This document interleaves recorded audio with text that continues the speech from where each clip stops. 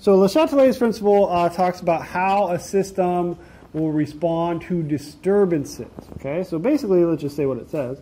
LeChatelier's principle states that an equilibrium system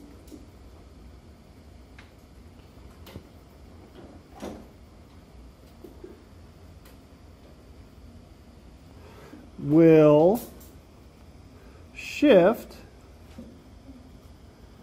in the direction that minimizes any disturbance.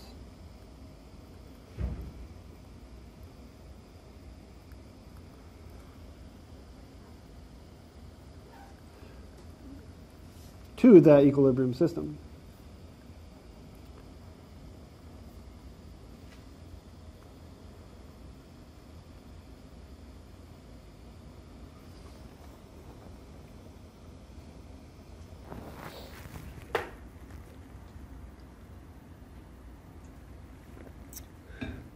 So the two words in there that I think we need to talk a little bit more about, explain, are shift.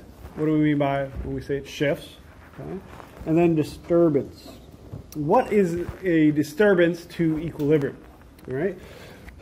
So we just talked about it. We know that the what equilibrium is when the rate of the forward reaction equals the rate of the reverse. Okay, so that's what equilibrium is. So if we're disturbing that equilibrium, what we're really doing is messing with the rates. We're disturbing the rates of the reaction. Okay, and so we know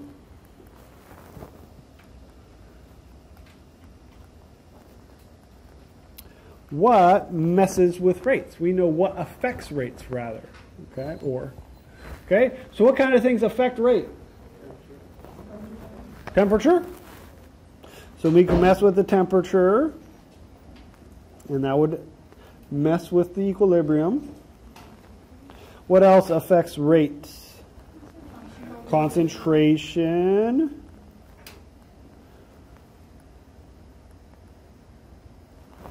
What else?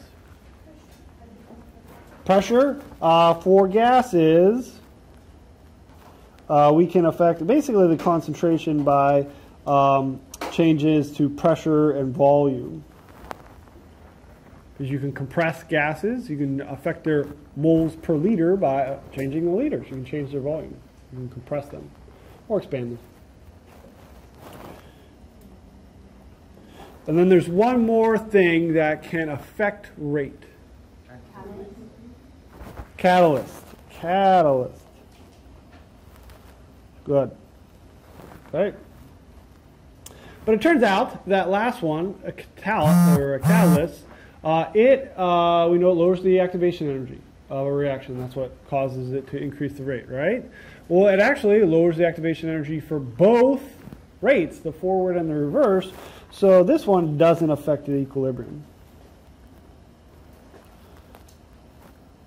So it's not really a disturbance, but I just wanted to talk about it.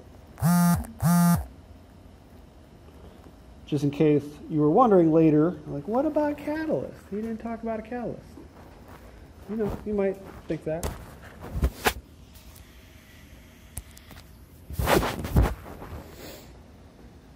All right, so really all we're going to have to really think about is temperature and concentration. And then for gases, pressure, volume changes. Okay? So to do that, we'll start talking about that, and then we'll explain what a shift is